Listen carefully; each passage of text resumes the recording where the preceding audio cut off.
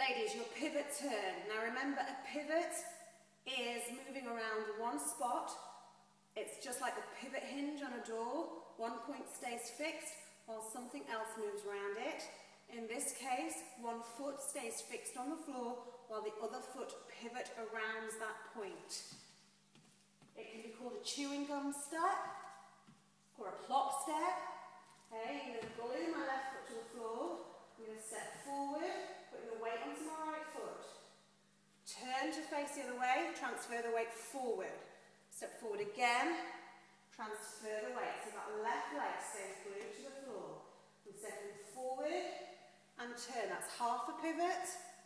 Forward and turn to complete the full pivot. Changing legs, glue the right leg to the floor. The left leg pivots around the right leg.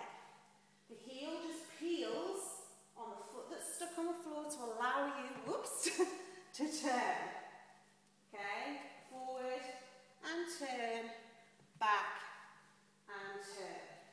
So we can do half a pivot, we can do some walks, and we can do another half a pivot and some walks.